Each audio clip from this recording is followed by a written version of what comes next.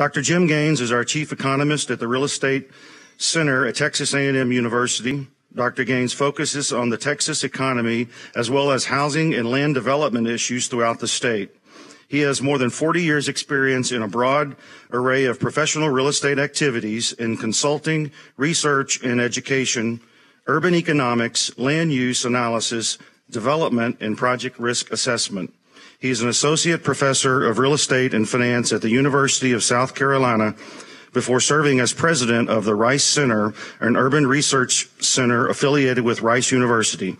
Dr. Gaines provided extensive real estate consulting services to numerous businesses, financial institutions, developers, and all levels of government organizations during his tenure with Arthur Andersen and KPMG.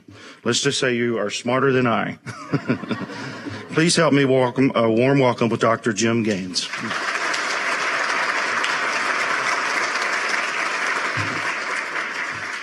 I don't know about the smarter. If I was that smart, I wouldn't be here, right? Here we are, a beautiful day, and you got to sit inside and listen to an economist.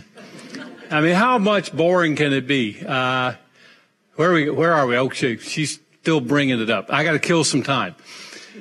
I do appreciate the opportunity to come. I think this is second or third or fourth year that we've done this, and in this facility. I think we've done it in other facilities and so forth in years past. And it's always interesting because it's an economic outlook. It's a forecast luncheon, right? That was the operative word that got everybody's attention, that I'm supposed to tell you what the future is going to look like. I'm an economist.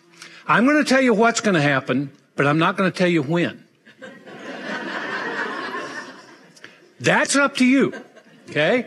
So you have to bear with me and we'll see what's going on. I thought though, I hope all of you are also, incidentally, before I forget, I got to get a commercial in. You got sponsors? I got to get a commercial in. Otherwise I'm in trouble with my boss. The Real Estate Center at Texas A&M, we are doing more and better things because of our affiliation with ABoR and with other groups around the state, and with TAR, of course, in the data relevance program that started a couple of 3 years ago.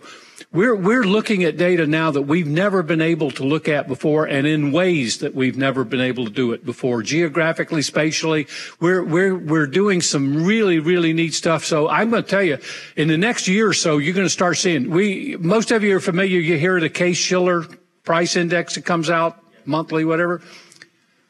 Starting, where are we, June? In August, we got a Texas housing price index. And we'll have it for each major metropolitan area. So there'll be an Austin house price. Those are the kind of things we're able to do with repeat sales.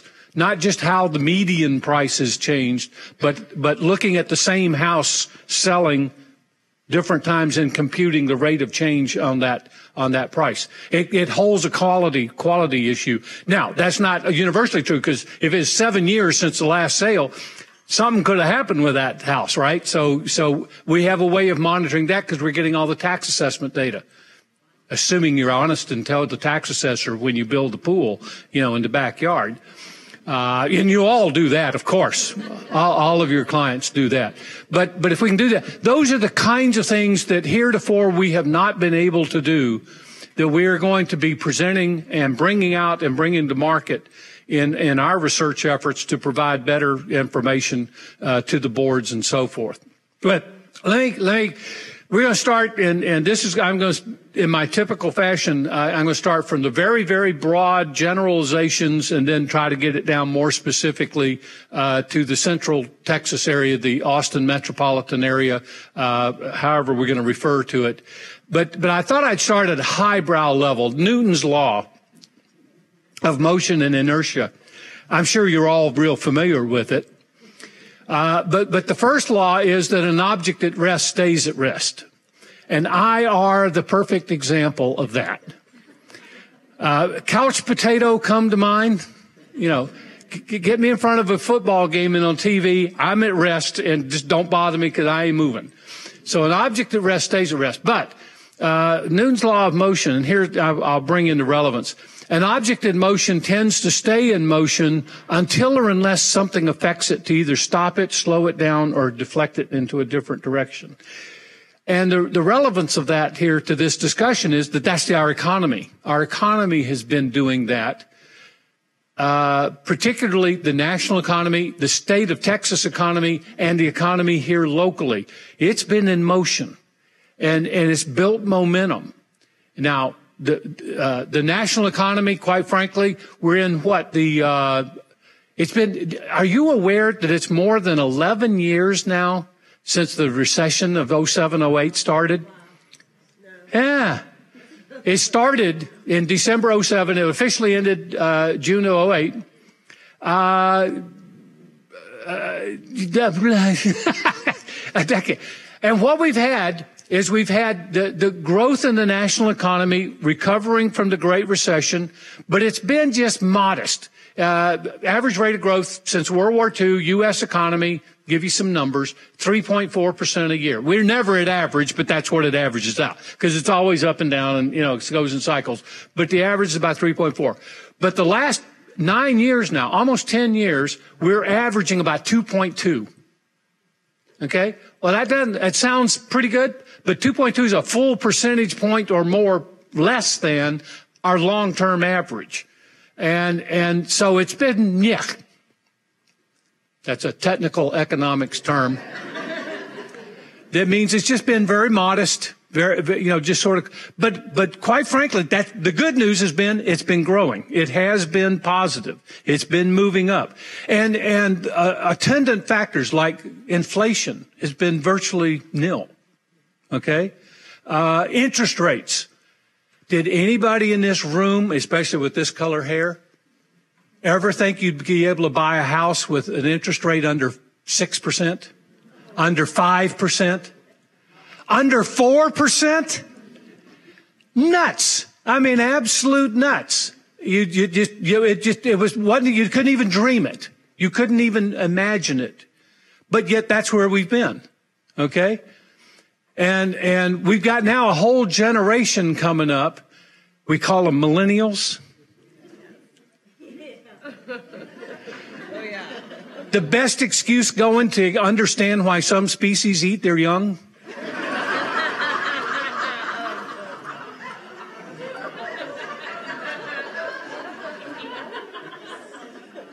But the millennials, I shouldn't say that.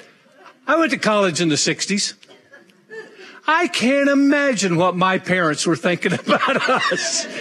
If we think the millennials are bad, I think, of course, I read lately that the psychologists are saying that the only reason the greatest generation, the World War II generation, were so down on the baby boomers, they got jealous because they missed all the free love. It was. See, the millennials got nothing on the boomers. But anyway, so it's coming. So we're seeing this economy. We're seeing the movement. The momentum has come along, and it's moving along. And it's happening here as well. What's been happening here in Central Texas, the Austin metropolitan area? This area has just been booming. I mean, you heard Steve talk about it's one of the top 3 in the country in terms of rate of growth and all of the kinds of measures that are going on in population, in employment, economic activity. And that momentum is still going, and it's still going strong. And it probably isn't over. But it will slow down eventually. I told you, I'd tell you what, but not when. Okay? But it's not going to happen tomorrow. It's doing, and we're basically what I'm here to tell you, and I'm giving you the answer to the whole presentation, so you can go back to sleep here in a second.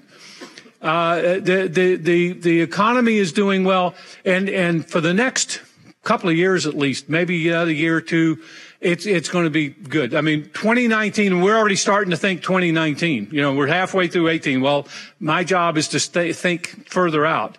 And 2019, it looks like the same momentum that's come through 17, 18 is going to go right on into 19, unless something major happens that we don't see. Okay? And I'm telling you right now, I don't see major headwinds or major issues on the horizon that are likely to put up much of a barrier. Now, that doesn't mean everything's going to go hunky-dory and going to be real smooth and there won't be issues. There will be. But we don't see anything that big thing, big issue, big headwind that's going to slow it down. 2020 gets fuzzy. And fuzzy is the best word I can come up with. Among other things, it's an election year. It's a presidential election year. Holy moly. If you think back on the last one and then try to think of the next one, this could be a lot of fun. And have no idea, who or what is going to come out of the woodwork to run. Because I'll guarantee you, 2 years before the last election, did anybody even think Trump was going to be anything? No, I mean, he wasn't even on the discussion list. Okay. And then all of a sudden it happened. So the world is changing, and it's changing fast. That's the other thing that's going on. I did have a chance to do a presentation here about a month ago up in Dallas with a futurist. Oh, that was interesting. Okay, so we were looking at all the technology and so forth, and you're seeing it in your industry. I'm rambling here. I hadn't even gotten to my good slides. I'm an economist. You're going to see charts and graphs. You know it's coming. But think about your business. Think about how you're doing your business. Anybody here not have a cell phone? No. Everybody's got one. And your cell phone is probably smarter than you are. I mean, Steve was talking about being smart. That's smarter than you. It's more powerful than the average computer was 10 years ago. That little thing you're carrying around in your pocket. Okay? It can do remarkable things, and it gives you access to information, data, what have you, for your business, for your personal life. And then you can put by minute, what you're doing, and every time you sneeze, and put it on Facebook, and everybody can watch you sneeze. I'm too old for that stuff. But anyway, the whole point is the whole world is changing, and that momentum is going through. So probably the best news I've got for you today is the good times are here, and they're still continuing here for at least a while. Okay?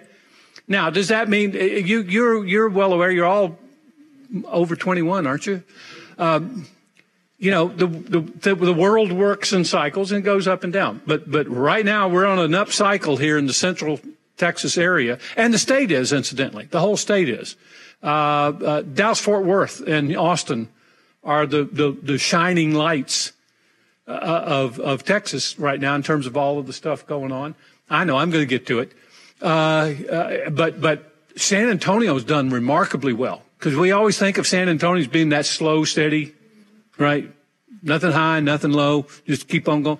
Boy, it's been a hot market too. It's been a great market. And even Houston, but Houston has more of the volatility, with the oil and gas and so forth. You're going to have access to all the slides. So don't worry about taking pictures of slides and stuff, and I'll make them available or through ABoR, you'll have access to all the slides. But the U.S. economy, we had something called the Tax Cut and Jobs Act. Only a politician could put tax cuts and jobs in the same title of a bill, but they did.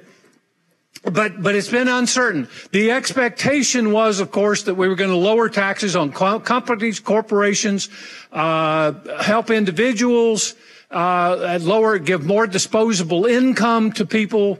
And yeah, the withholdings have dropped. Okay. People have more net money on their monthly paycheck. Corporations pay, and the expectation was corporations would take that money and invest it. People would take their savings and go spend it. Okay, and that we would get these economic that hadn't shown up yet. I got to tell you, on the statistics, the national statistics hadn't shown up yet. It's just sort of beginning to. But after all, it's only been 6 months because it started January. It'll be next year for companies, for example, when they file their income tax returns for this year, for next year, that they'll really start seeing it. And individuals the same way. We don't react quite that fast. The last time we had a major tax cut and tax savings, the statistics were that almost 60 or 70% of the savings, the quote unquote, the tax savings, got saved, invested, or repaid debt. It didn't get spent. The idea is to spend it because that's GDP. That's spending.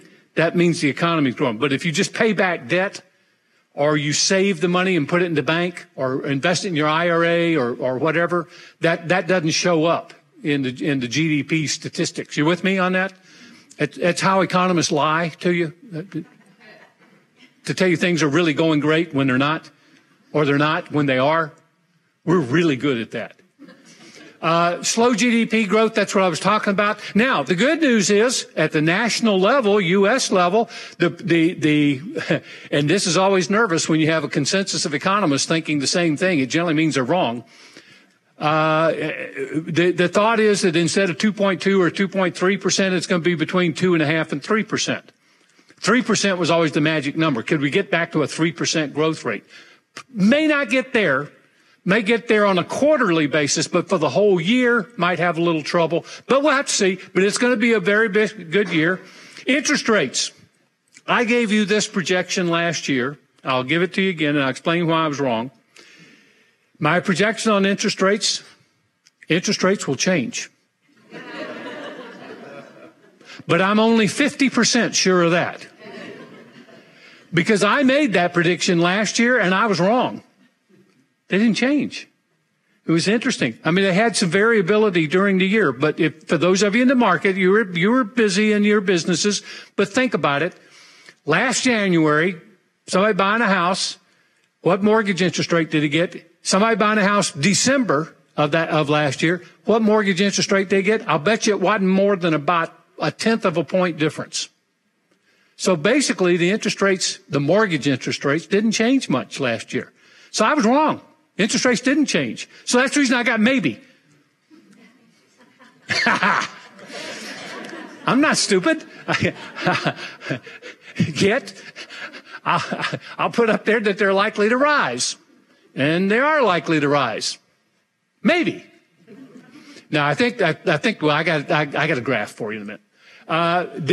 Here's the thing that's going on, and the reason why I think interest rates will go up this year. Global. This is just not national. This is not just state. This is global. Global debt demand. The demand for debt, for capital, for money, okay, to go borrow it, is on the steep increase. And there's only so much capital out there. Well, all of you remember Economics 101, right? Demand goes up, supply stays same. What do prices do? They go up. Okay, interest rate, just the price of money. It's just the price you pay to rent some money. It's rent. Just like you rent a house or you rent an apartment. It's just renting the money. You get to use it for a while, but you got to give it back. And in the meantime, you got to pay a monthly fee. That's the interest rate or the rent on the money. Well, it's the same thing, supply and demand, and global debt is increasing, national debt is increasing. Our U.S. government this year, our U.S. government's going to borrow almost $1 trillion.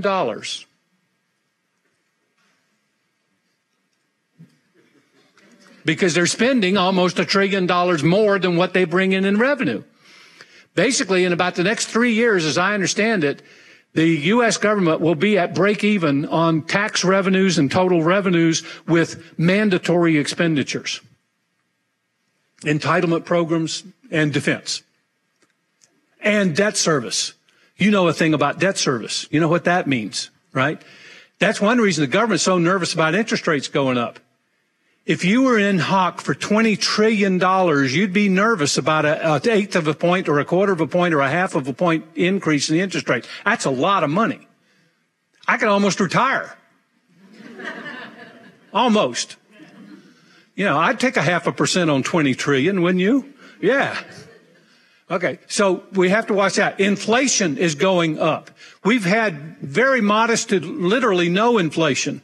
Real rates of return of exceptionally amount in lately because inflation has been so low. Well, now the wages and salaries are beginning to come up a little bit. They're buoying up a little bit. Labor is short. Are you aware that last month the Bureau of Labor Statistics reported there were more job openings than there are unemployed people? Yeah. 6.3 million jobs versus 6.1 million people that are technically unemployed. Now, their classification of being unemployed means you're looking for work. Okay, your brother-in-law doesn't count. If he isn't looking for work, he's not considered unemployed by government statistics. Okay, but it's interesting. So income is growing. The spending, as I mentioned, hasn't picked up yet, but we're seeing this kind of thing now. Housing at the national level, if you're not aware of it, housing market has not recovered from the 07-08 recession. When economists talk about the housing market, they're talking about new home construction. New home construction. In terms of the number of units and total dollars invested, because that's new. It's net new into the economy of something new being spent money on, and all the appliances and the carpet and the lumber and all of the other stuff, and the jobs being created. So, but the housing has not fully recovered. We're running about 85% of our long-term norm of building houses in the United States. Now, that's not true in Texas, and I'll show you the numbers. And that's one of the things that's different about Texas, and why we've been the leading state. But we'll see. Jobs are expanding about 1.5%. The unemployment rate is less than 4%. The unemployment rate, as it's reported, is a little misleading. In fact, it's a lot misleading. The way they count it. Like I said, if you're unemployed but not looking for work, you're not considered unemployed. So it doesn't count on the unemployment rate. You with me? Okay. I told you, economists know how to lie with statistics.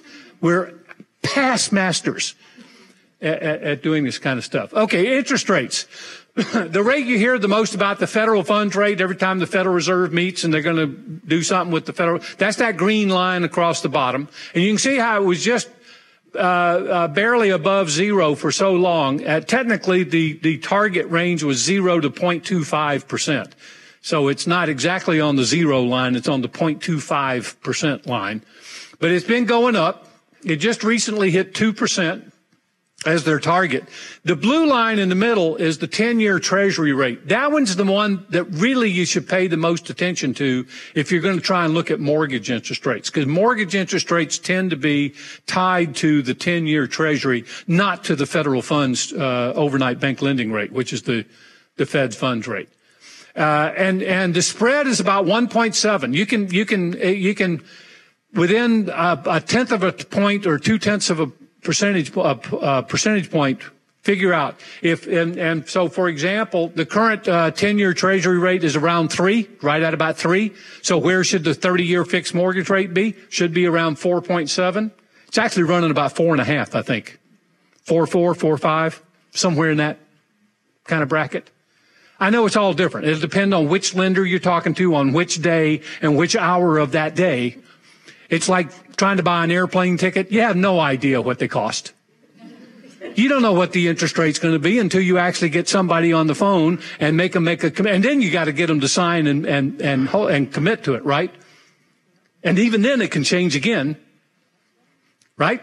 Okay, so I'm going to use generalizations for interest rates, but that's what the national reported rate from Freddie Mac is. And the point is, though, you can see that black line, which is that 30-year fixed mortgage rate, it is trending upward. And you can see how in the last year or so, actually this year, it's mostly the last 8 months, how it has jumped up about half a percentage point, about 50 to 65 basis points. In terms of where it is. Here's what we're thinking is going to happen. This is the mortgage interest rate. One of the things I like to point out to people, particularly the millennials, between January 03 and January 07, we had something called a housing boom in the United States, right? I mean, it was a boom. People buying houses. I mean, all you had to do is walk into a lender's office and fog a mirror and you got a loan. And there was a debate about fogging the mirror. But did you know that the average interest rate during that period of time was 6%? Okay? Because I get asked the question so often, well, what's it going to do to the housing market if we go back up to 5%? And my answer is, I don't think it's going to do much about anything. To be perfectly blunt about it, there'll be your customers, your buyers, there'll be some right on that edge, right? We're going from 4.5 to 5. Or 5.25 is going to make a difference. And you always have those clients. You always have those customers. But then you'll have the majority of your customers that really, it's another 20, 30, 40, $50 a month. And it's so what? I want to buy that house. Here's what I'm going to do. And if I got to pay 5% instead of 4 3/8 or 4.5, so be it. So quite frankly, not sure it's going to make much difference. You can see the two jumps there. The interest rates have been trending downward. They've been trending down, long-term trend. I mean, you have the ups and downs, but the long-term trend has been downward basically since 1980. Anybody remember 1980? Try 15 to 18% mortgage rates. Yeah. If you've got a young person in your family, have they asked you, Mom, or Dad, how did you ever buy a house with 15% mortgage money? Well, you just did. Or you didn't. More likely, you didn't. But you just did. So it's interesting. We were anticipating rates would go up anywhere from 25 to 100 basis points. A 100 basis point increase would put it pretty close to 5. If that 10-year Treasury's at 3, then I'm a 4.7 makes a lot of sense.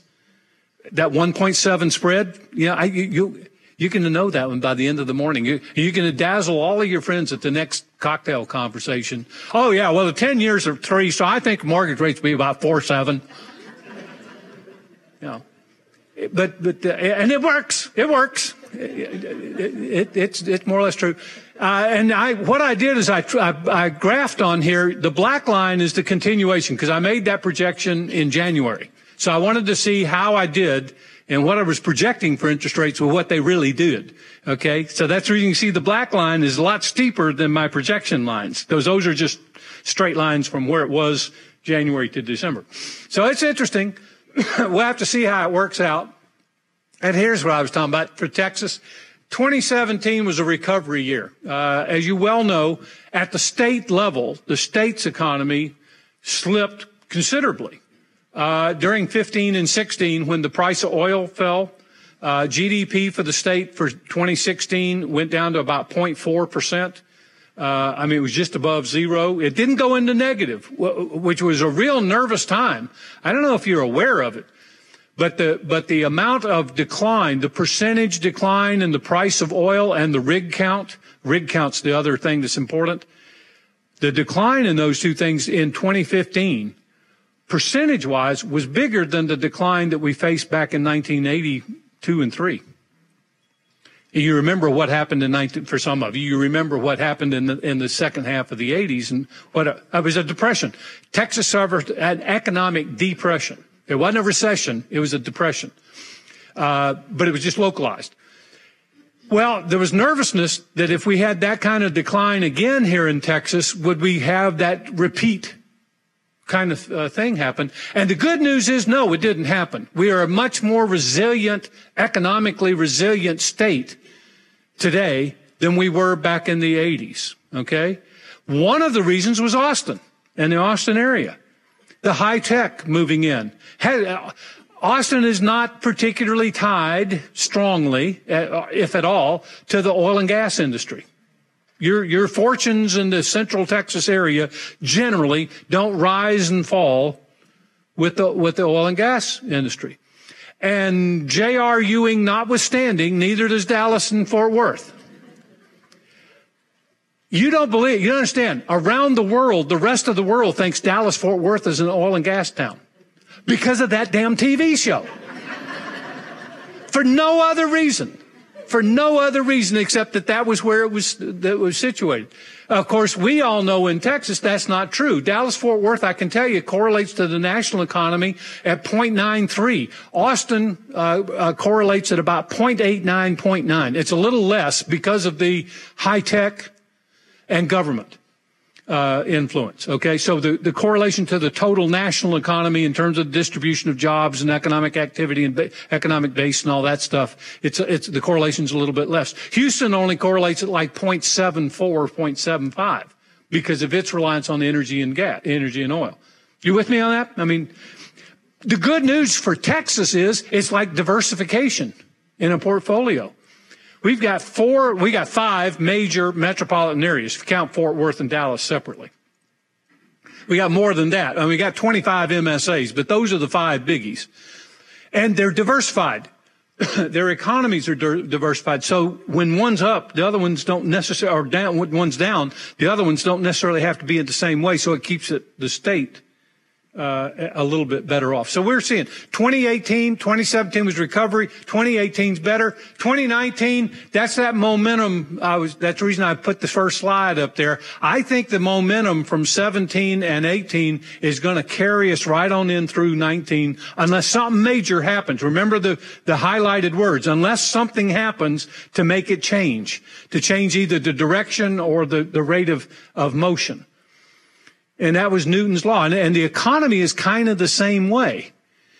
It'll keep right on going. And of course, the state of Texas is a big economy. It's massive. It's second only to California in terms of size among the states in the union. Our energy is terrific. I mean, when we become independent, Texas will be the 6th largest producer of oil and gas in the world. I mean, that gets your attention. So when I tell you that our state's economy has some reliance on oil and gas, you got to feel for it now. We're equal to Canada. We're as big as Canada. Just the state of Texas in oil production. So it's really, and we're increasing. We're going up. The fracturing. They don't like fracking in the industry. Fracturing is added to the production capacity to the point where it's really terrific. So 2019 looks pretty good. I got a bunch of question marks, but I think it's pretty good. 2020, who knows? I thought you'd like to see my crystal ball. We're doing a forecast, right? I just thought you'd like to see what my crystal ball looks like. I consult it often. You think I'm joking. I've got one of those sitting on my desk. My wife gave it to me. she knew. All right. Our economic outlook in Texas for the state employment, we're probably going to go up 3 or 4%. We watch all of the projections, of course. Dallas Fed, Keith Phillips up there does a good job with that. He's saying 3.3, 3.4. I was saying 3.6, 3.7 here earlier. But it's somewhere between 3 and 4%, which is up considerably from last year. I'll show you the graph in a minute. GDP will probably go up to about 4.1%. We're going to, ironically, a lot of the recovery from Hurricane Harvey along on the coastal area is going to add almost a half a point to our GDP in the state this year, because that's money that gets spent on repair, remodel, labor, materials, and so forth. So we'll see that. The energy sector downturn that we experienced in 15 and 16 is over. All of the negative impacts, and as a matter of fact, it's reversed. I can tell you that mining and logging as an industry segment was the biggest gainer last year, and it continues to be percentage-wise the biggest gainer in jobs this year. So we're seeing that. Most of my forecast that I'm giving you today, we were basing it on our modeling at oil prices being stable between 55 and 60. And right now, as most of you are aware, it's a lot higher than that. It's been really probably, we could have looked at between 60 and 70. And that's a big range. I mean, that's a $10 spread in there. But it's that. Population is still growing. Boy, are we growing. Right? I mean, you can't get around. I got a lot of good news. I do have a couple of bad news. One is cars and trucks. And trying to get from here to there within the next hour. That becomes, which leads us to local growth issues, which I believe Texas is entering that period. We've been a prosperous state for a number of good reasons, natural resources and people and so forth. But one of the things Texas has been notorious for is more or less of what used to be called laissez-faire government. It was a very relaxed regulatory government oversight from state to counties to cities, name it. Well, that's changing. You think Austin is aware of that? Or the people are aware of Austin? Trust me, the city council in College Station wants to be weird too.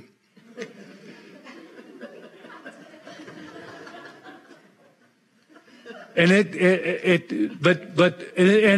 inevitable when you have the kind of population growth we have and have had and are having here in the state, the public sector can't keep pace. It just can't. When all this new development happens, and yeah, there's going to be higher tax revenues and so forth. Yeah, but it's a 2-year lag, and maybe more, between the time it happens and the demand for services is created and the revenues are actually generated to help pay for it. And people get concerned about how it grows, where it grows, what the regs are, what the building codes are, height restrictions, you name it. And of course, now what's one of the fundamental housing issues, realtors, you know this, affordability. Have you heard that word here in Austin lately? Yeah. I mean, we were helping ABoR here a few months ago put some data together on Austin affordability. And so all of these things are becoming pressing and pressing and pressing. One of the more depressing things I can tell you is that if you want to know what Texas is going to look like in 30 years, 40 years, look at California today. Tell me what's different. Tell me we're not going down the same road in terms of population growth, the housing issues, the public services issues, water. L.A. was dead. L.A. was absolutely dead meat in the 1920s because they didn't have any water in the L.A. basin. That was when Mulholland went up and stole water. Negotiated to get water from upstate and pipe it in. That was who Mulholland was on Mulholland Drive. Never mind. Okay, we're facing some of those same issues, particularly transportation, education, taxes, property taxes. What did California do with property taxes? Prop 13, back in 78, 79. Okay, and it's been a problem ever since for them. Around here in Central Texas, my guess is that we have to build in the Central Texas area somewhere 2 or 3 elementary schools every year because of the population growth. I think there's been almost 1 high school a year somewhere in the area, in the multi-county area, opening up.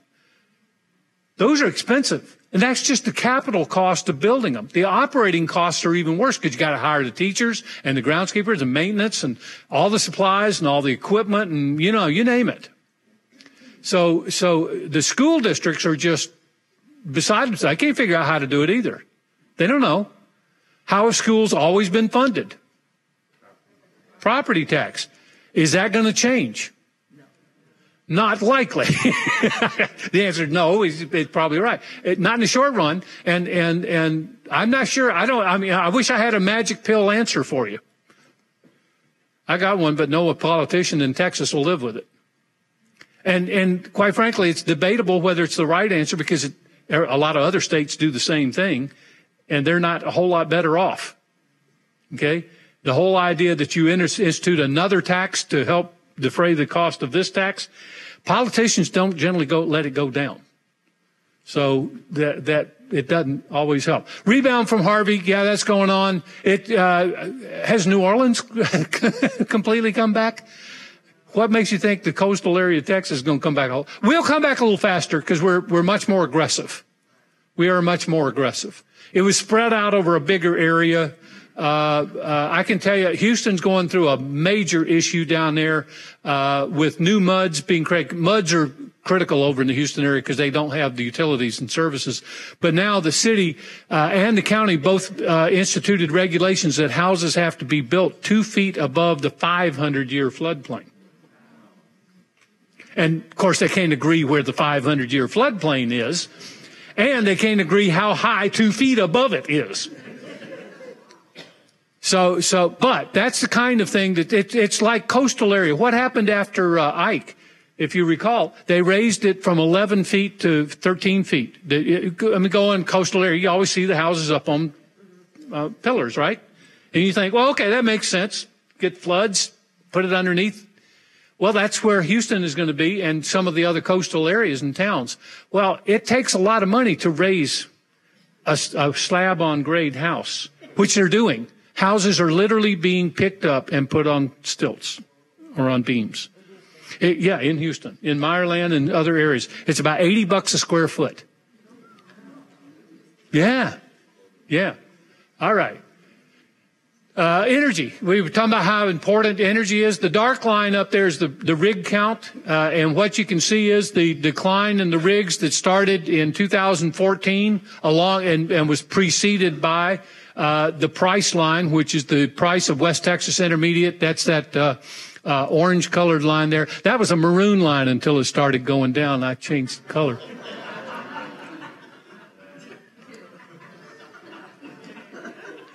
No, I didn't, but it makes a great story. But you can see how it bottomed out in May of 16, both in the rig count and the price. The price leads. Of course, if the price goes down, then the rig count comes down. And when the prices finally go back up, then the rig count goes back up. The main thing that's happened, of course, is that the technology within the fracking and fracturing process has increased magnitudes. And so, for example, that was a new industry in 2008, 9, 10, 11, going out and drilling vertically or, straight down and then horizontally and then fracturing the shale and so forth. That was the technology, the knowledge was there, but they hadn't done it. They didn't have a whole lot of experience with it. So it was relatively new. And in those early days, 9, 10, and 11, the average production of a new well was 20, 30, 40 barrels a day. Okay. Today, they're drilling wells. They're going down about 1.5 miles. They're going out about 2 miles. And the productivity is somewhere around 1,400, 1,500, 1,700 barrels a day. So the simple, obvious thing there is you just don't need as many wells. Okay. And what they do is they put the rigs on a rail line, and they go in and they drill this well and go out, and then when that one's done, they move it over 10 feet and go do another one, and then when that one's done, they go over and move it 10 feet and do another one. You with me? So they don't have to do the rigs. They don't have to take them down, put them back up. So the rig count doesn't come. Well, the rig count's always been critical because that's where a lot of the employment was. It was labor. A lot of labor and all the services, the Halliburtons and the Baker Hughes folks and Schlumbergers of the world and so on, and then a whole bunch of little guys that provided all the services. So all of that has changed with changes in the industry. But the overall view is the price of oil has come back up. The Saudis have said lately they would like it to come back up to $80 a barrel. Putin over in Russia. Russia's still the number one producing country in the world, but just barely. U.S. is now number 2. We're bigger than Saudi Arabia. Okay, we're now number 2, and it's real close on daily production. Within the next couple of 3 years, we'll probably be bigger than Russia. We'll be number 1. We'll be number 1 again. Okay, Putin needs it. He's going broke. The Saudi royal family's going broke. They need higher prices. They're going to try and control production. At least that's what they claim they're going to do. Putin's only got 3 products to sell for Russia. Okay, he's got oil and gas, and they're a major producer. Number 1, they sell a lot of oil and gas, but their facilities are older. They're conventional wells, not the horizontal fracturing. Their technology is not quite as, if you want to know about espionage, that's where the real espionage is going on, is in the industrial espionage sector, particularly on energy production and so forth. But his market for oil and gas is being shrunk. We are now exporting oil. We are now exporting liquid natural gas, LNG, to the rest of the world. So we're now producing and selling to some of Putin's clients. So he's got a problem. He only had 3 products. He had oil and gas. He had vodka. And Texas is trying to take that market too. Thank you very much. But his biggest market is weapons. Where he's really been making money is selling weapons. Why do you think we keep having people shooting at each other all over the Middle East and so forth? Putin needs to sell weapons. He needs people to keep shooting at each other. So you get that. Anyway, oil and gas, the energy market for Texas is looking good.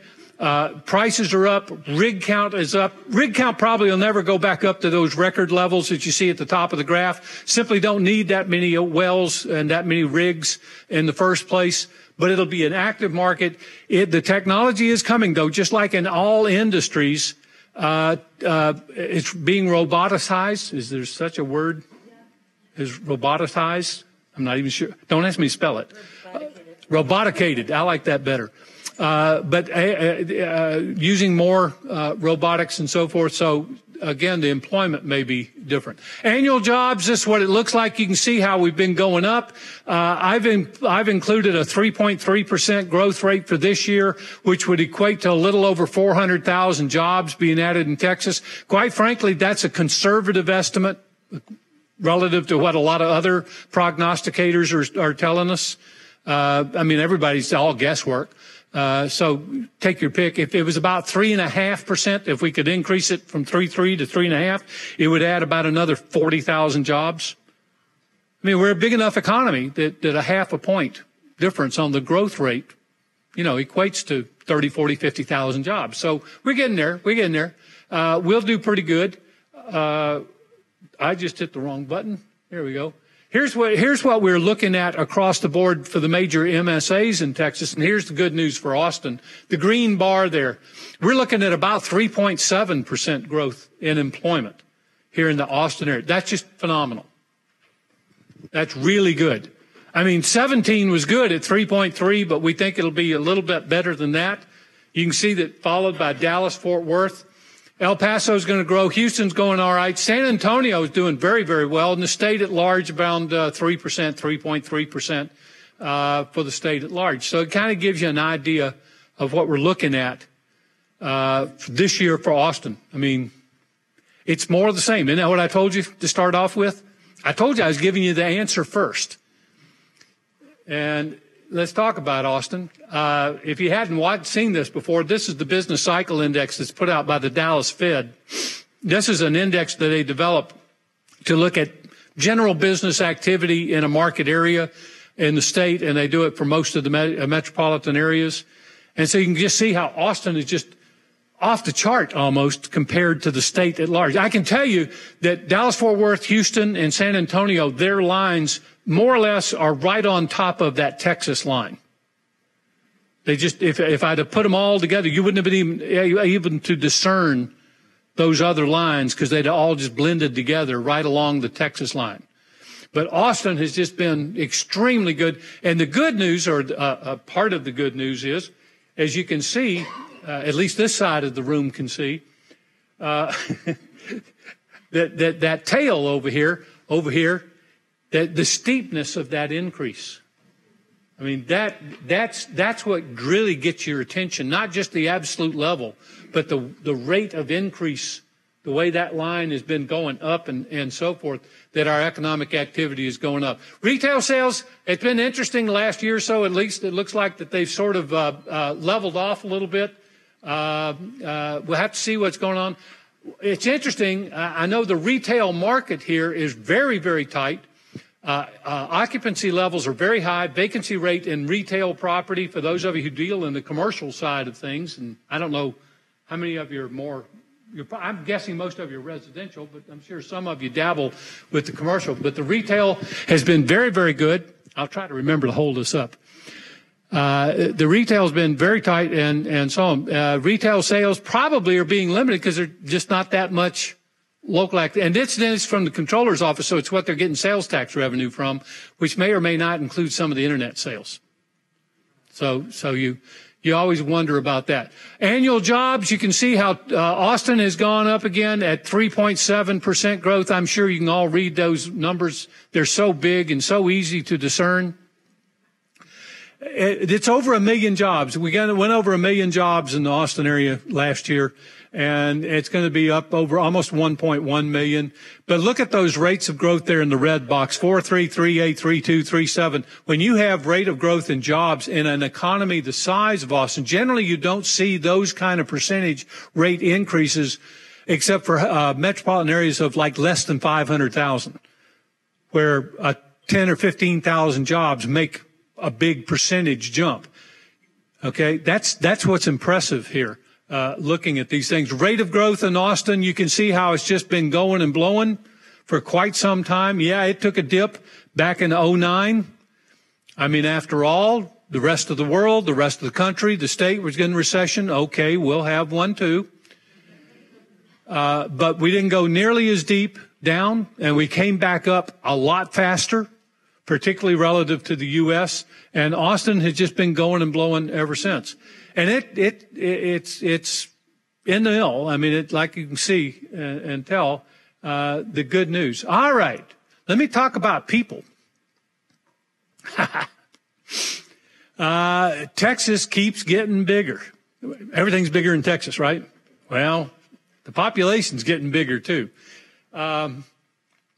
2017, here's kind of what it looks like by county.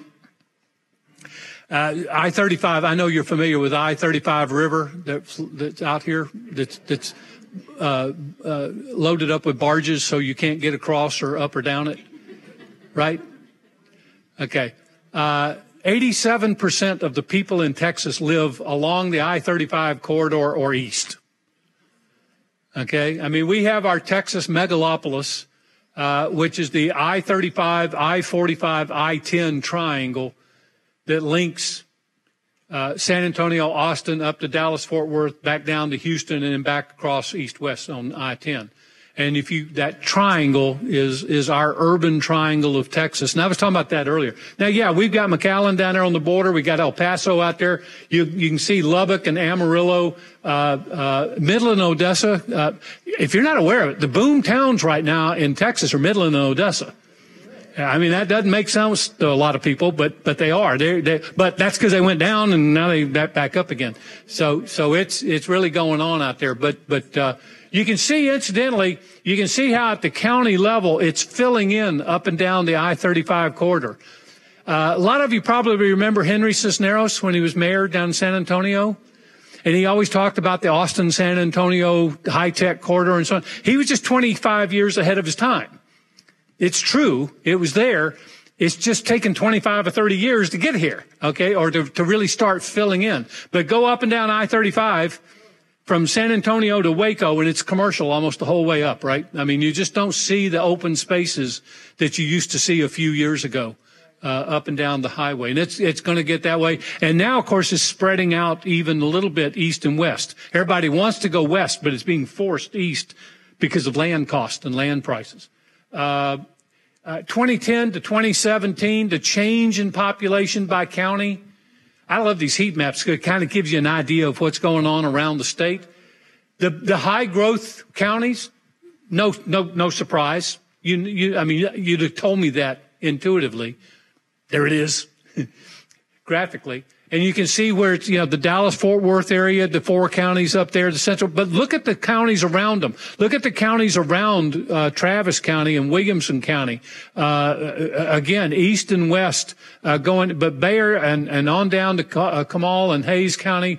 It's the growth in there. But incidentally, during that period of time, 97 counties lost population in Texas. The white ones. See them out there? I mean, there's no reason to be out there anyway, but.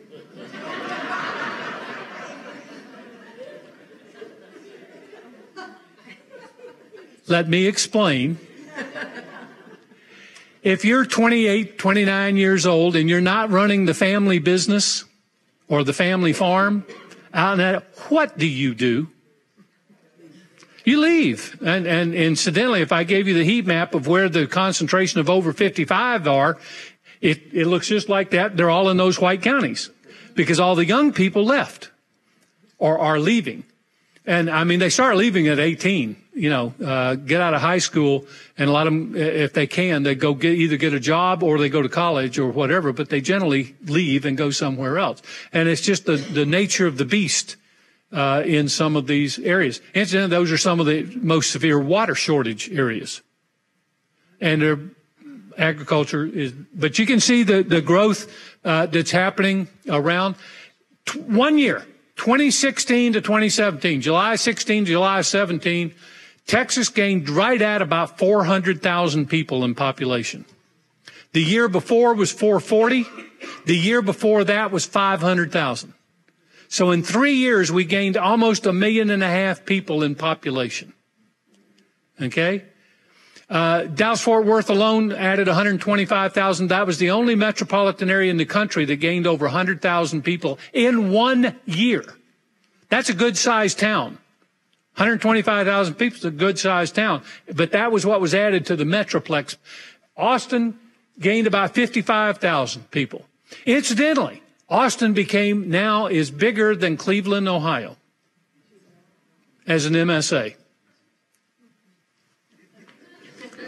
I don't know why that's important. I just thought you'd like to know it. It doesn't mean anything. You're not going to get any brownie points for it. But anyway, there it is. Maybe we'll get LeBron James to come here. Maybe we don't want him to come here. I don't know. But you can see how it's doing. The state. I mean, here the top 15 counties last year in growth. 8 of the 15 were in Texas. Yeah, Maricopa County, that's Phoenix. That was the number one. But then you get Harris, Tarrant, Bayard, Dallas, Denton, Collin, Fort Bend, Travis. I mean, there you are. Travis County alone was the 15th. This is just number count. This is not percentage. This is just numbers. Yeah, it's numbers. Because in real estate, what counts more? Percentage rate of growth or number of people? Most of us think in terms of number of people. And we can convert that to households, and then that converts to housing demand, and we're in good shape with that. This is where last year people who moved here from another state, domestic migration, where did they go in Texas? Which counties did they go to? And again, that I-35 corridor is a major mecca, and Travis and Williamson County, right in here, central Texas, is one of the major meccas for the domestic migration. And this is from 2000. This is for the last 8 years, collectively. We always talk about people moving here from other states and from other countries. And that where are they going is a big issue. And you can see how it dominates there. And you can see how Austin, natural increase was about 8.1%. This is a number of people per thousand, but it converts to a percentage. About 8.1% natural increase. International migration is not as big to Austin as it is to some of the other areas. Okay, not that you don't get any, but it's there. But look at that huge net domestic migration there on the bottom of the chart, on the bottom of the bar, coming to Austin. So that's that high tech growth. Okay. I mean, quite frankly, we are building the wall on the wrong river. We've cut off our labor supply. Why do you think we can't build houses? We don't have any labor coming up from South and Central America and Mexico. We needed to build the river on the Pecos and the Red River and keep out the Yankees and the Californians. Now then, no. See, you guys shouldn't like that because you've been benefiting from all those damn Californians. I'm sorry, some of you are probably from California.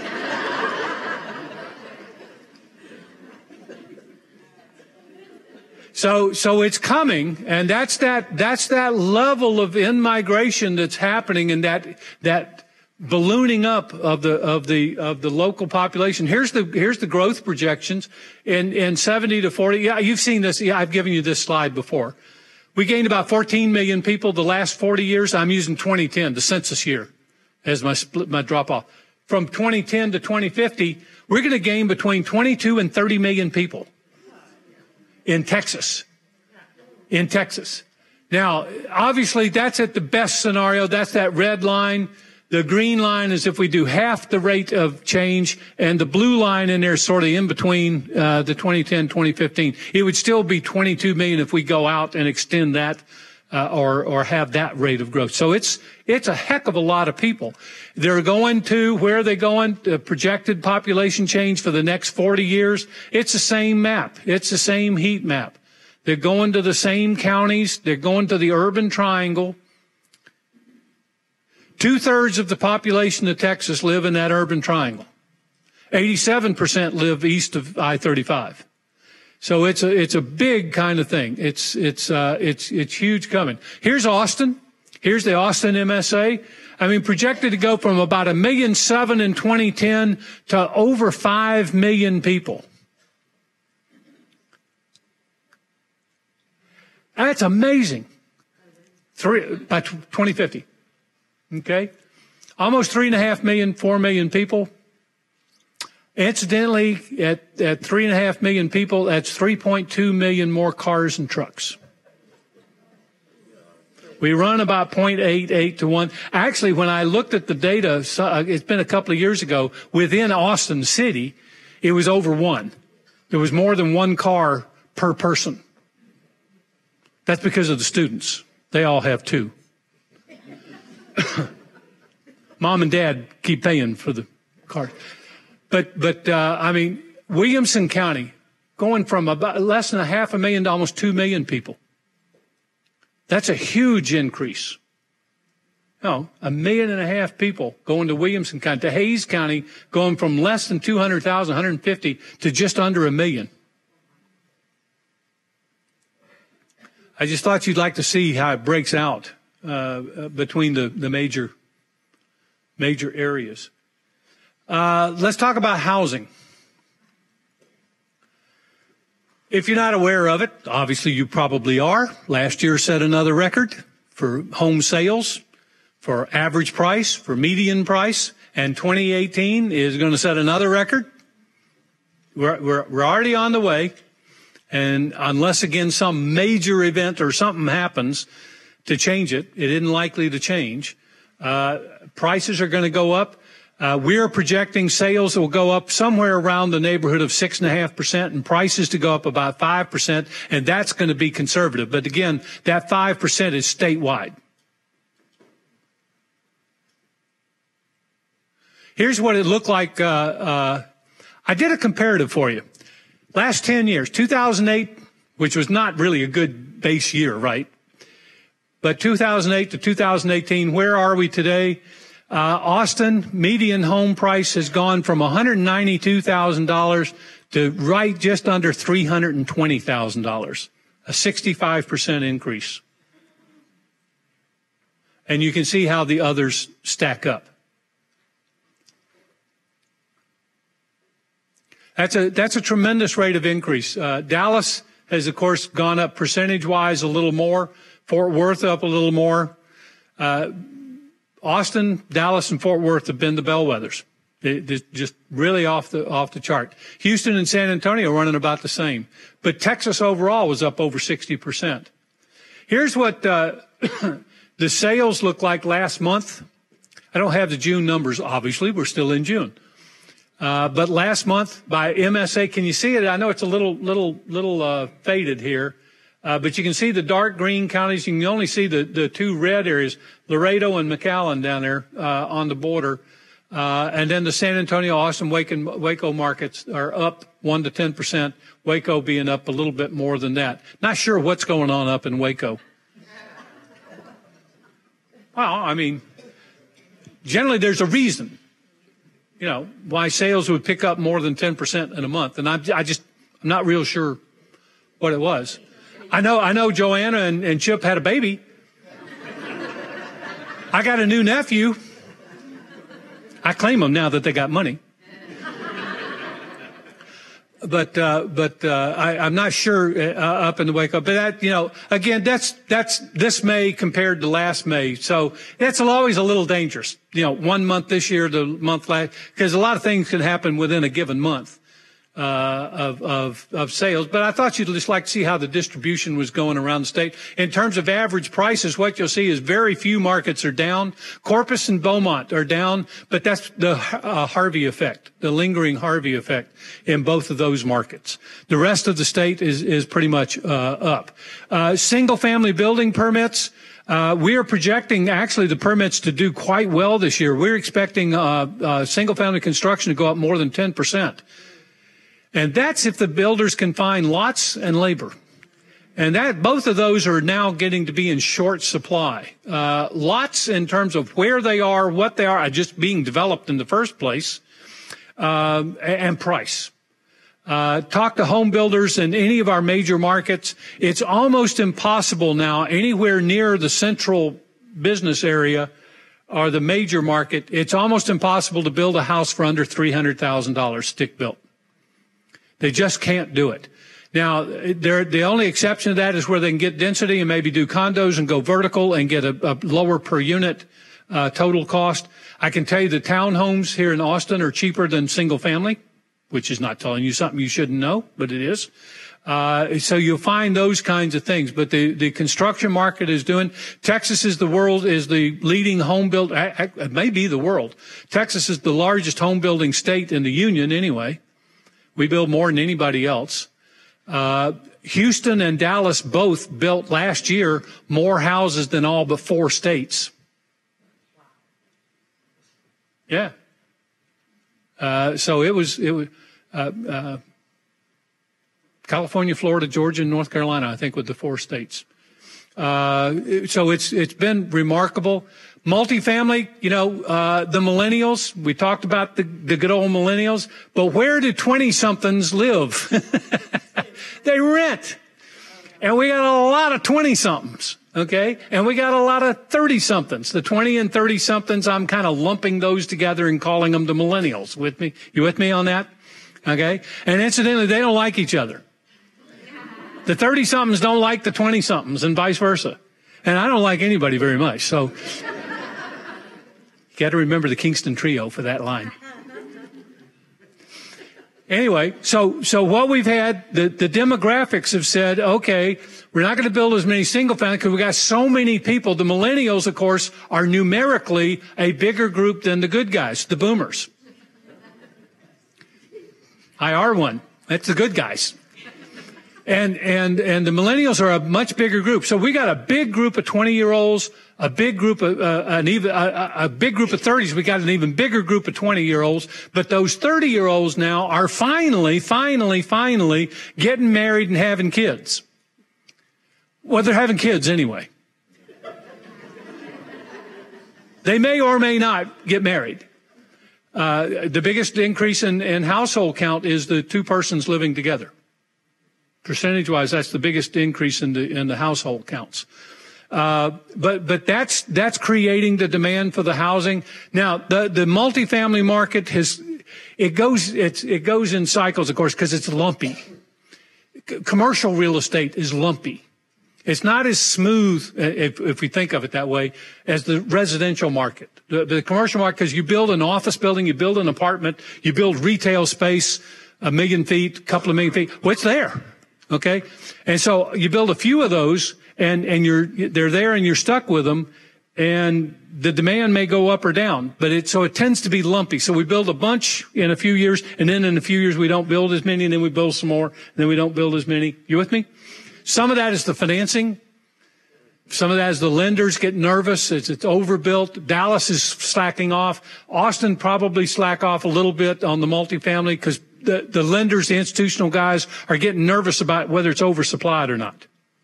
It may or may not be. They just get nervous about it. And when they get nervous, they're a little slower putting the money out for it, either debt or equity. And so we're finding some of that going on. We have developed at the center, this is one of these other things that we can do now that we haven't been able to do heretofore, what we call a residential construction leading and coincident index. The leading index, the one you're probably interested in, that's the red line.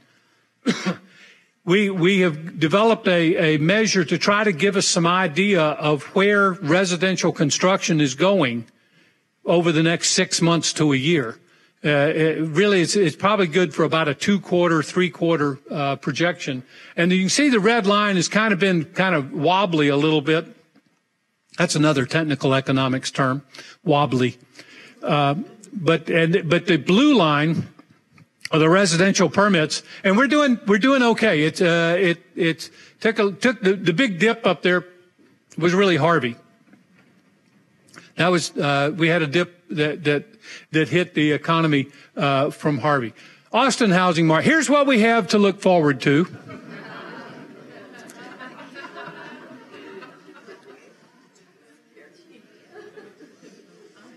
For those of you who were at the TAR meetings last winter, I used that slide in front of the board, but the guy who spoke right in front of me was a VP from NAR from San Francisco. And he happened to be sitting next to me. We were on the, so I came back after I leaned over to him. I said, hey, I hope I didn't embarrass you with that slide. And he says, oh no, the only problem with it is too low. He said, everything I'm dealing with now is 2 million and 3 million. Yeah. So, I mean, is this really something we have to look forward to or not? I don't know. But that is one of those things. Again, Austin, just like the state, last year, record year, this year, another record year. I mean, it's still going and blowing, right? You're all sitting here waiting for me to shut up so you can go sell another house.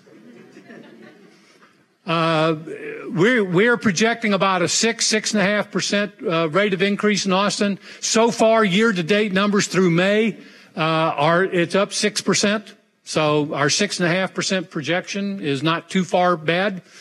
Boy, if we can get that close with everything, we're ecstatic. So we're looking. I keep hitting the wrong button. Sorry about that. Here's what it looks like on a monthly basis for those of you who've never seen what the pace looks like monthly. And you can see it's real close. The differential is not much. But what you can tell is the black line, which is this year, is above the green line, which was last year, which, okay, you're going to sell more houses this year than you did last year. And at least on a month-to-month basis so far, it keeps going. This is the selling season. It starts, in March? Goes through July, August. Okay, I mean you can just see the seasonality. You can see the hump in the chart there, it's always interesting to me why December picks up, but every year it's that way. December picks up from November, and you would think it would be the other way around because most people the Christmas is a week where people. Sometimes, but they have the week off, I guess, so they can go out and go see houses and stuff. But anyway, it does. I can tell you statistically it does, and we'll see how it goes. Here's what sales would look like. This is the multi-county area, and I've tried to label it so you can get a perspective on the map. Again, obviously the green areas. This is by zip code. Okay, this is by zip code. And no, I don't know the zip code boundaries either, but somehow we can get a shape file for that and we can draw a map of it. So you can see that it's interesting down the Lockhart area, the sort of the southeast area was down, at least in May, on a month-over-month basis for the year. We don't have the ability yet to do this heat map on a year-to-date, which would total up all the months. You can see it's been very active in the Manor area, the Barton Creek area, Dripping Springs, and down up towards San Marcos. Georgetown's been good, and you can kind of see it. This again is just percent change in sales. In terms of Travis County, you can see where it's going. Just to focus in a little bit. The Manor area has been hot. Barton Creek, Bee Cave. Can you see the blue dots? Those are the actual sales. Those are the actual sales. We now can do that. We couldn't do that before. But we now get the data with geocode. We get a Latin long on every home sold. And for that matter, every listing. So we know exactly where they are. And you can kind of see. So again, some of these areas that might be, flat or yellow or down a little bit, it doesn't mean there aren't sales happening up there. It just means percentage-wise relative to the same month the year before. So up in the, where is that, Pflugerville? It's still an active market. Lakeway out there is red, but it's got a lot of blue dots in it. Months inventory. This is the story you all know. It's short. It's short. Incidentally, Austin, of the 5 major metropolitan areas, has a little different target. The long-term average months inventory in the Austin MSA is 5 months, not 6. Going back to 1980. So it's 5. So we use 5 here as sort of our indicator of what a balanced market should be. And that's that red box that I drew in there, and I do it plus or minus a month. So somewhere between 4 and 6, with 5 in the middle, is be considered normal. Okay, because we're not that accurate, and the data aren't that accurate, and nothing's that good. So, but you can see where it's down between 2 and 3, and especially when it dips down less than 2, you ain't got no inventory. That's Aggie speak for it's real tight. Here's what it looked like last year. The home sales by price interval to the left, the blue bars. And you can see the bulk of the market is in that 200 to 500,000, which is no surprise to anybody in here.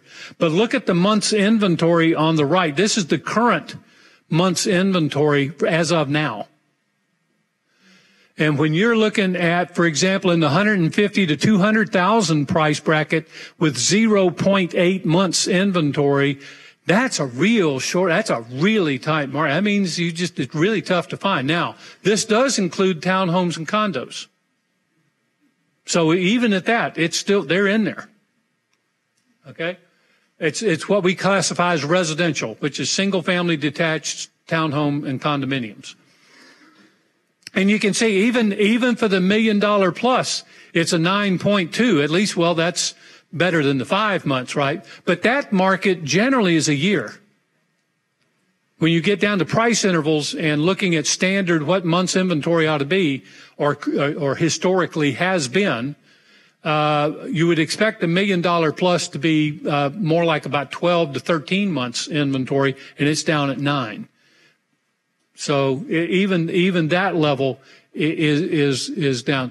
Median home price, we're projecting it to go up about 5.5%. Year to date, it's already up a little over 4.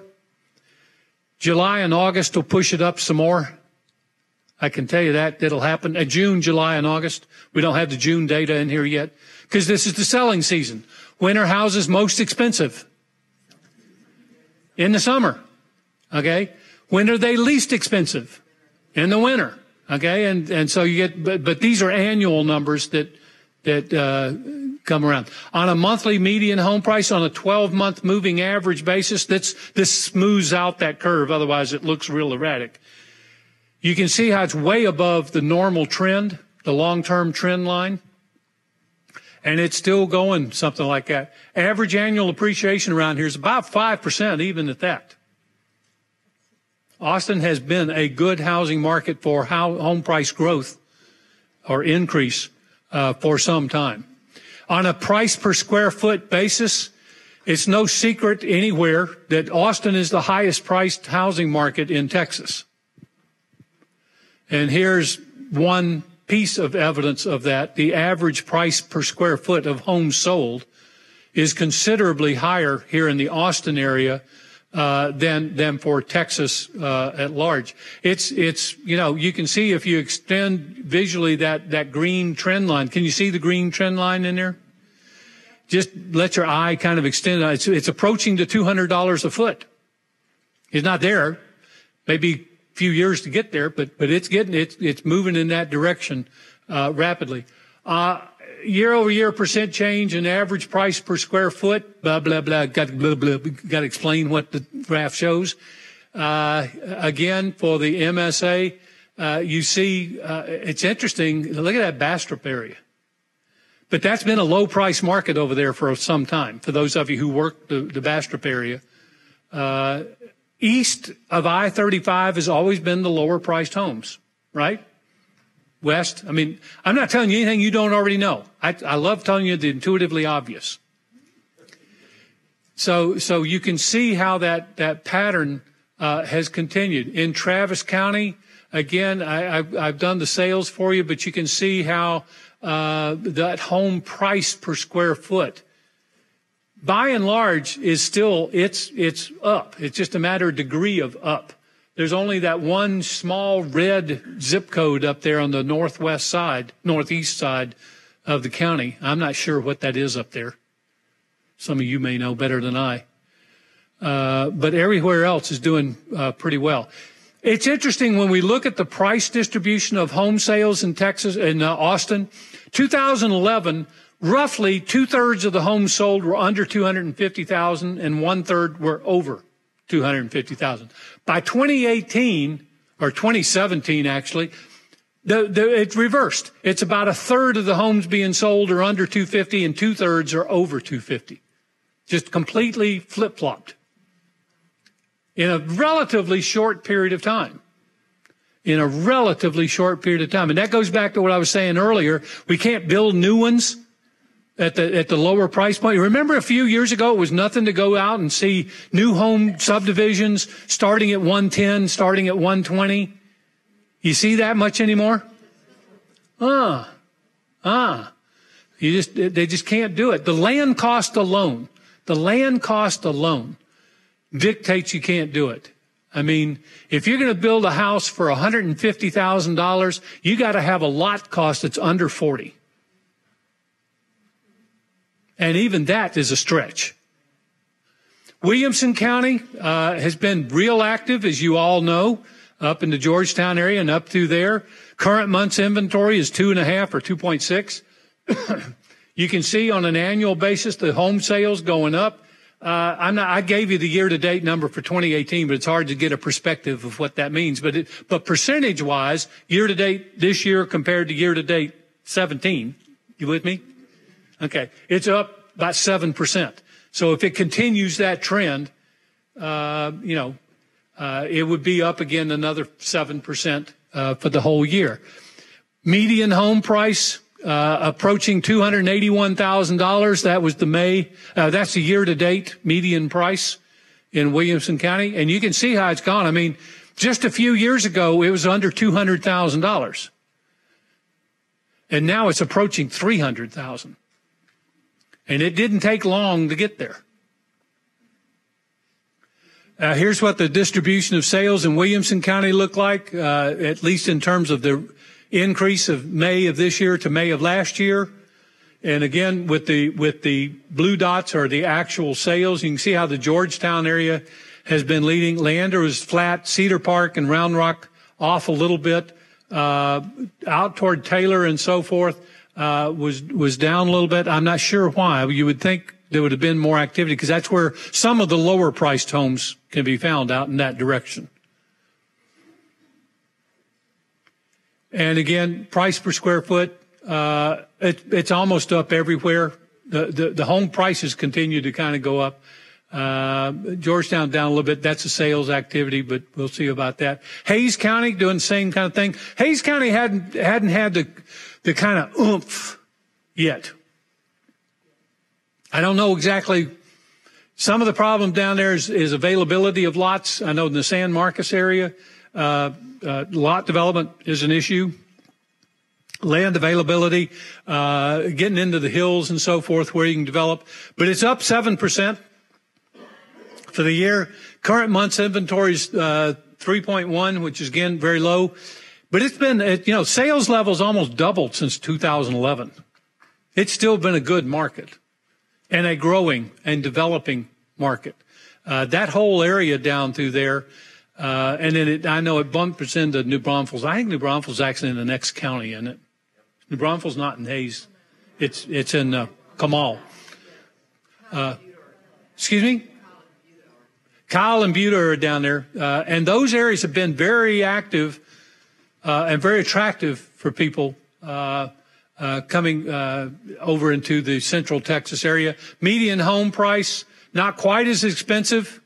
Some of the little bit less expensive properties down in Hays County. So if you go south instead of north, price differential is somewhat noticeable. I don't know how long that's going to pertain, because I can tell you that's a pretty area down there. That's nice property down there. And here it is here, if you want to just see the kind of sales distribution, at least this year, this May. You can still see how the sales tend to concentrate right up pretty close to I-35, relatively speaking, just up out by Wimberley. And then, of course, out toward Dripping Springs has really picked up. You get a little more land area out there, but more expensive out there as well.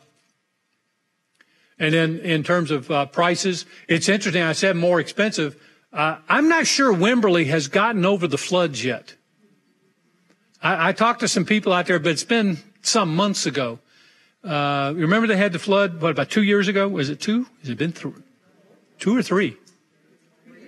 maybe more like 3 years, but they had some problems out there, I know. And Dripping Springs kind of goes up and down, and again, this is just this May compared to last May, and so who knows what that'll look like. So, what does your crystal ball say?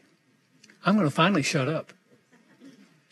I do appreciate you having me, and I appreciate your patience with me. They asked me to cover the waterfront, so I did. And we'll see how it goes. I'm happy to answer some questions. Otherwise, I'm going to let you get out of here a little earlier. Yes, sir. Labor, tariffs, what kind of other impacts are you noticing? Yeah, the question is labor and tariffs and what other impacts or things that we might be looking at. Obviously, what's going on with the tariffs and the import-export issues, NAFTA particularly. NAFTA is important to Texas. Texas is the #1 exporting state in the union. Yeah. You don't even know it, but we are the leading state in the union for the value of dollars of exports. Petrochemicals and oil and gas. Those are the biggies. Those are the biggies. So maybe more than anything else, the NAFTA is one of those things out there. The general belief among the economists is that they won't screw it up too badly. But I mean, we know we're dealing with politicians. But hopefully they won't screw it up too badly. Labor is an issue. I made the joking reference to the wall on the wrong river, but it is an issue, and it's a very big, noticeable issue here in Texas. You go ask any of the home builders that you deal with, okay, what are their issues that they're looking at? Lots and labor. It's a double L. Okay, I can't find the lots. I can't find them priced like I'd like to have them, or I can't find them at all. But I'm especially having trouble with labor. Ask a home builder today. Most of you who've been in the business for a few years know that you used to tell your clients if they wanted to build a new house, if they started today, they could probably have the house finished in about 5 months. If you're talking to them today, you better tell them 10, 11, or 12. And part of that is labor. And it's like the framers. You can't get a crew of 9 or 10 guys out framing. You get a crew of 2 or 3. Well, just common sense tells you they can't build it as fast. And it is. It's slowing down. Try to get concrete poured. Finding a guy who will drive a concrete delivery truck is a problem because they can go and work in the energy patch and make $120,000 a year, compared to making $35,000 a year driving a cement truck around town. And that's assuming they can pass the drug test and the criminal background test. But they got to go live in Midland. 16% can't pass the test. I'm sorry. But they'd have to go live in Midland. But they'd have to go live in Midland. Okay, well, for $120,000 a year, $140,000 a year for a couple of years, I'll go live in Midland. Yes, ma'am. What's happening to the length of time that it's taking to get new subdivisions online, development time, with local restrictions, like VK, for example, and concerns about water availability and density and water quality? Oh, boy, you just handed me a bunch of stuff.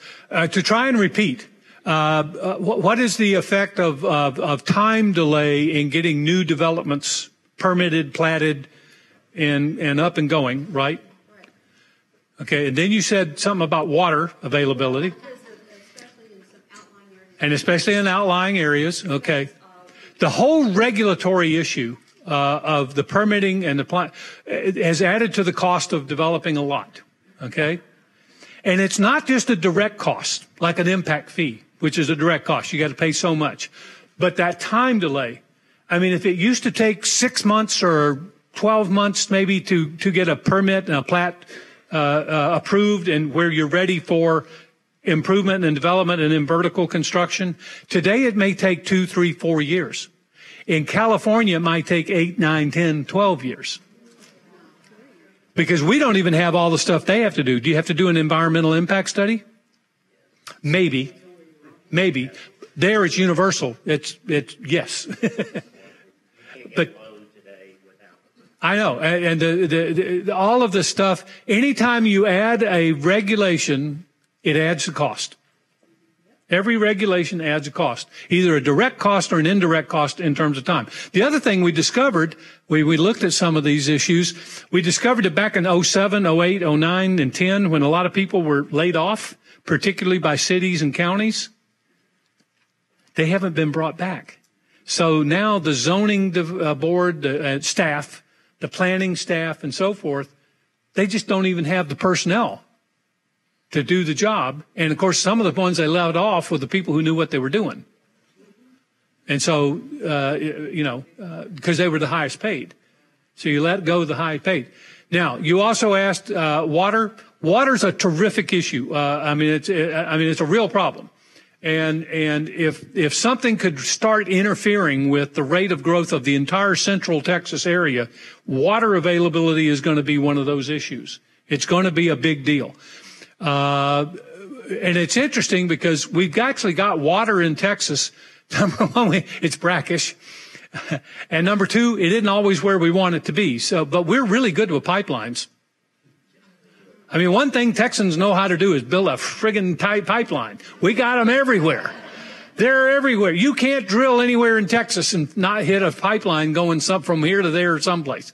So you would think we could transport water accordingly and do that thing. So water's going to be a big issue. And I don't have a magic pill answer for that one either.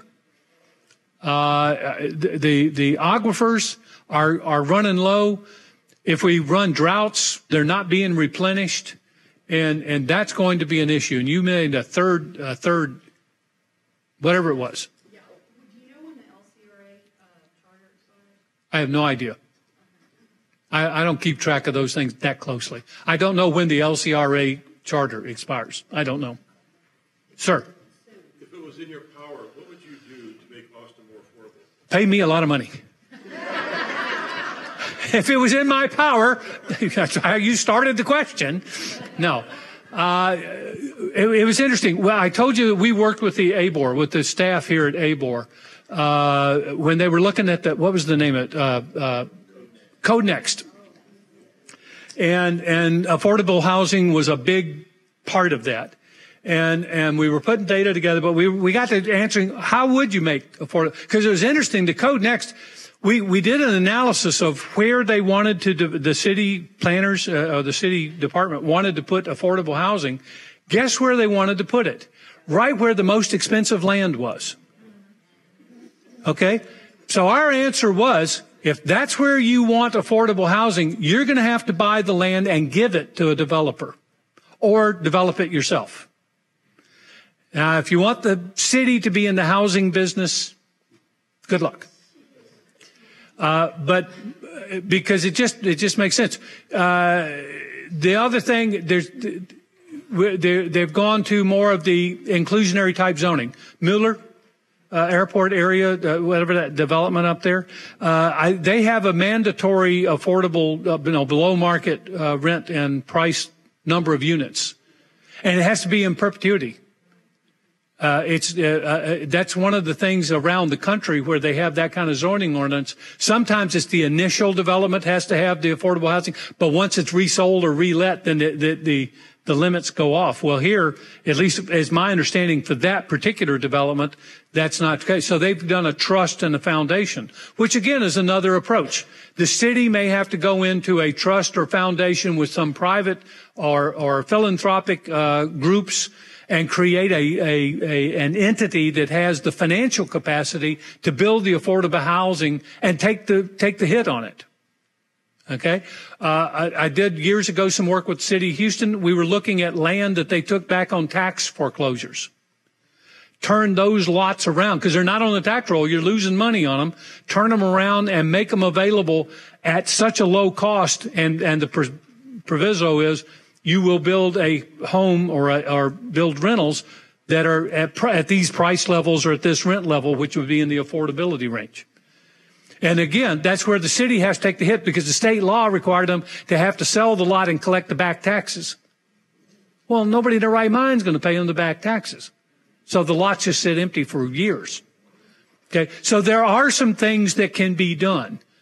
It is very difficult, almost now to impossible for just private developers, even the altruistic ones, even the guys who are in the low income and affordable housing business. It is extremely, they can't make a profit. So they've got to figure out who can absorb the loss.